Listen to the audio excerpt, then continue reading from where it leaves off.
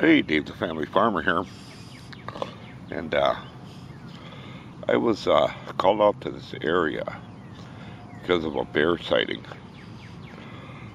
Me and Lena, come here. We're out investigating this area, and she is a very good bear dog. Just in case there was one out here, I was told there was one here because people saw it, and they were worried about it. And I said, well, it's probably a bear just passing through the area. So I told him, in a day or two it'll be gone. I found this feather. Looks like it might be a goose feather. But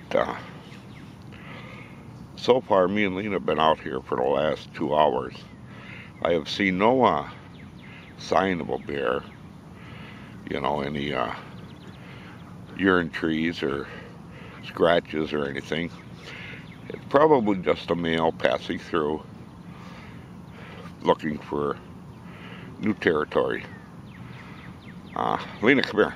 Come here. Come here, girl. How you doing? Huh? How you doing?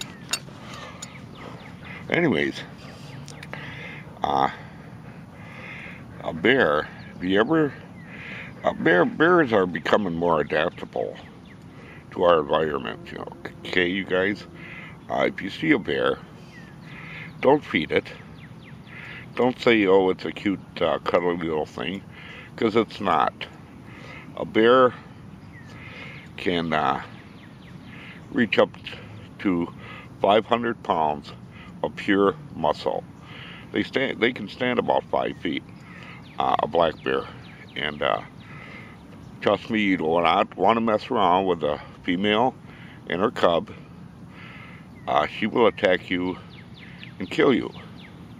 Yes, she will, and sounds pretty mean, but she will take your head and she will crush it like a pop can.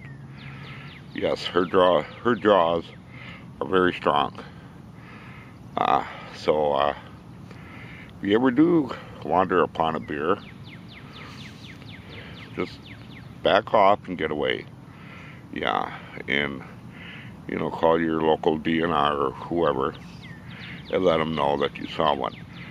Bears, they doubled or tripled in population over the last 10 years in the whole United States. So